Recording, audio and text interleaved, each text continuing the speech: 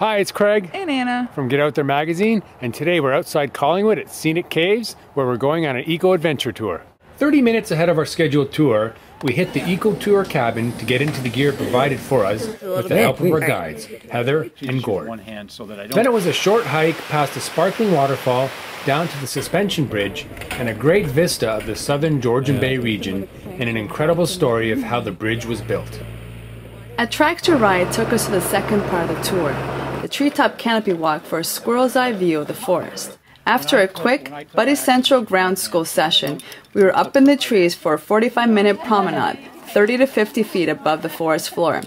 The walkway is a series of 10-inch planks connected from tree to tree.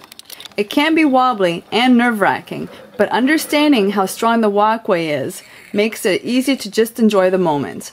Even the most terrified person in our group got the hang of it quickly.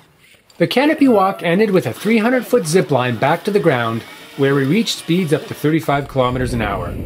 Heather gave us several options on how to get the most fun from our plunge. Falling backwards with no hands seemed to be a great way for the first-timers. Another tractor ride took us up to the highest point of the Niagara Escarpment, where Gord shared some great stories of the Petun Indians, who at one time farmed the area and were eventually overrun by the fierce Iroquois tribe. Then it was down into the caverns where the history lesson continued, and we climbed over the rocky terrain.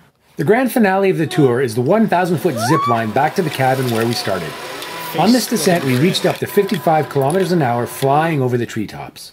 What a rush! If you haven't done anything like this before, it really is a lot of fun. I don't like roller coasters for what they do to my stomach, but I really enjoyed this. And it really is very safe. There are multiple equipment checks along the way, and we were very comfortable with the focus on safety throughout the tour. Overall, this was an exciting 3 hours and was made all that more enjoyable by our personable, informative, and humorous guides.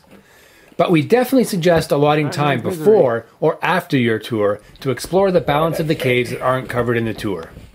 You should also know that Scenic Caves has a whole other experience to offer in the winter with cross-country skiing and snowshoe trails.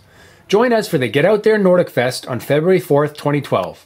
Check out the website for more details.